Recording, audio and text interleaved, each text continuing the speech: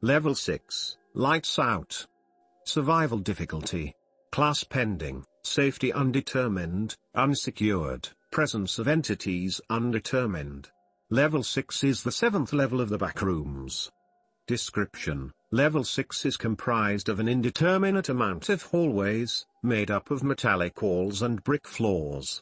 The entirety of Level 6 is shrouded in complete darkness, and no sources of light have managed to make the level any more visible than it currently is. Photography has almost always been a no-go in the documentation of this level, due to its lack of sufficient lighting.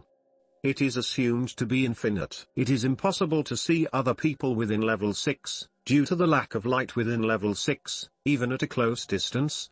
Two people cannot perceive one another. Several reports claim that smilers or facelings can appear within this level, but these have been determined to be hallucinations or the result of noises with no explainable origin. As of right now, no entities can be found in Level 6. It is believed Level 6 may be able to influence one's perception of reality, resulting in symptoms of paranoia and derealization. Despite there being no known tangible threats, Level 6 is regarded by seasoned wanderers as being one of the most dangerous levels within the Backrooms. A significant portion of the wanderers that enter Level 6 do not return. Bases, outposts and communities. There are no known bases, outposts and communities on this level. Entrances and exits. Entrances. Level 6 can be accessed through the boiler room in Level 5. Exits.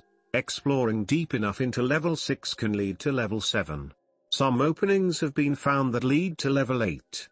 There is a chance that no clipping in certain areas can lead to Level 6.1, but otherwise, the level is accessible through certain rare doors. Archives. Level 6 Archive. It has been determined that it is possible to find a light switch on the walls of Level 6, randomly. Do not under any circumstance flip the light switch on.